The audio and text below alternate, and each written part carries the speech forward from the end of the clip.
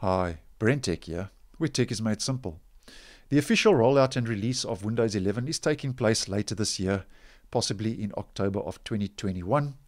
And there's been a lot of concern with current Windows 10 users that their PCs don't meet those minimum hardware and system requirements to be upgraded for free from Windows 10 to 11. And that free upgrade is taking place early next year, 2022. Now, obviously, if you purchase a device after the release of Windows 11, that device will have Windows 11 pre-installed, so you won't have an issue there. But if you are wanting that free upgrade from Windows 10 to 11, you will have to meet those hardware and system requirements, and one of those is TPM version 2.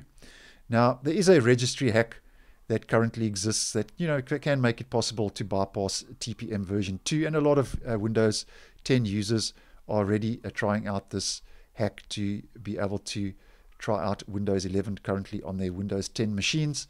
And there is an exception to this, and that is for certain OEM customers of Microsoft, which will need special permissions and requirements from Microsoft to bypass version 2 of the TPM chip on their machines, and that is for OEM customers. But for the average user, your average home user and consumer of Windows 10, currently a registry hack is available.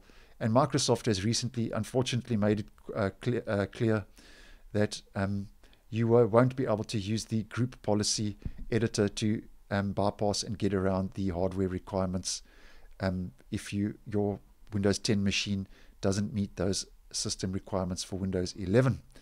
Now, in a Microsoft Tech community video blog post, Microsoft has recently said, and the reason they are doing this is to keep devices more productive, have a better experience, and most importantly, have better security than before, so they can stay protected in this new workforce. And that's just a paragraph I'm quoting from that Microsoft Tech Community blog post video that recently made its way online. And they also say that the group policy will not enable you to get around the hardware enforcement for Windows 11. They say we're still going to block you from upgrading your device to an unsupported state, since we really want to make sure that your devices stay supported and secure. So, as mentioned, if you are thinking of using the group policy editor to get around those hardware requirements once Windows 11 is released officially and rolled out, Microsoft says they will block you, and it also looks like that registry hack will also not work once Windows 11 is released. Now, over and above the TPM version 2 chip as a hardware requirement, currently the Windows 11 minimum requirements include the 8th generation core CPU and newer, and that's also along with the AMD Ryzen 2000 chips and up.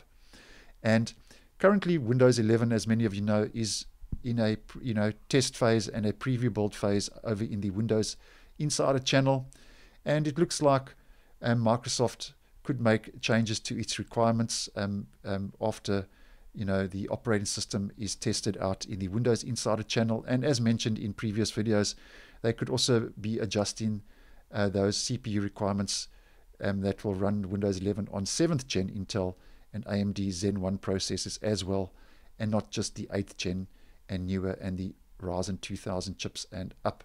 So this was just a quick video to let you know that if once Windows 11 is rolled out and released, if you were thinking that you could use registry hacks and the group policy editor to bypass those Windows hardware requirements from Windows 10 to 11, that Microsoft says that that will not work once Windows 11 is released, and you will basically be blocked in the update process from doing that. So I hope you found this video useful.